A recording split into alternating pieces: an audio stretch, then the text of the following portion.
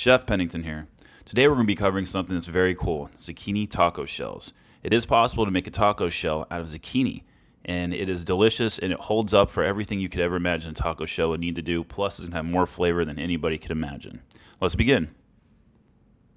We're going to take 4 zucchinis and we're going to cut their ends off. Then we're going to grab a box grater. We're going to grate all 4 of them up. Takes a moment or two, but a little exercise in the kitchen never hurt. From there, we're going to grab a dish towel.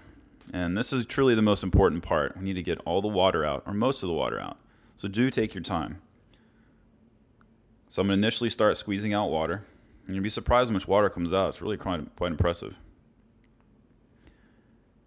And from here, I'm going to start turning and turning and turning, trying to squeeze tighter and tighter, get all the water out. From there, in the sake of science, I'm going to take a shot of zucchini water, see what it tastes like for y'all, and see what we got. It wasn't that great. All right, 3/4 of a cup of Parmesan cheese. This is a binding agent. This is part of the magic why it holds together, and who doesn't like cheese? So 3/4 of a cup, loose cup. A little more is better than less. All right, we're going to cut up 2 scallions or green onions into the bowl. 2 eggs. Go ahead and mix those guys up. That's the other binding agent. So the magic is in the cheese and the egg. And this is some homemade fajita seasoning. I will put the recipe for you. Actually, I'll put it on the screen. There you go. All right, salt. Salt's important. It's one of the electrolytes. You just don't have too much, and we're good.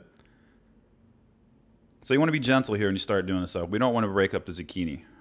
So that's pretty important there. Just be gentle. It'll come together fairly quick. And then we're going to...